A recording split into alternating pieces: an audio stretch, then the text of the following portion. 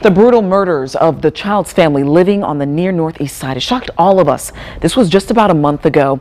And tonight, the IMPD officers who saved the surviving brother are speaking exclusively with us. Our Courtney Crown tells us what decision likely saved that teen's life.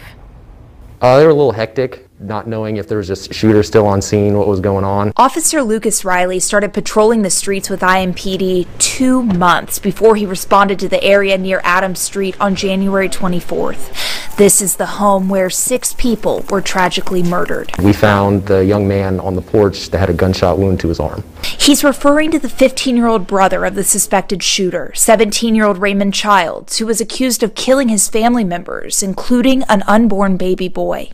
Court records show this 15-year-old witnessed the horror inside the house.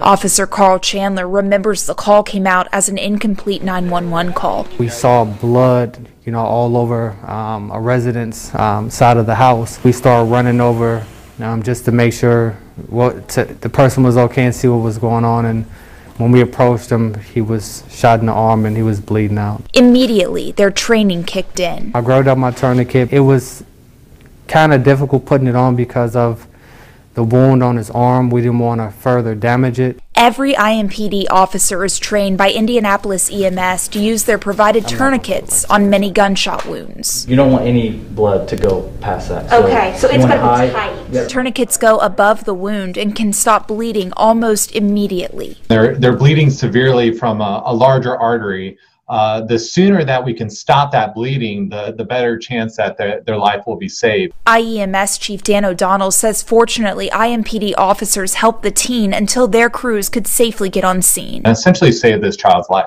We were just fortunate that we could get there in time. Courtney Crown, Fox 59 News. IEMS, the fire department, and IMPD carry tourniquets with them. Metro Police says these devices keep people alive until the medics can begin their work.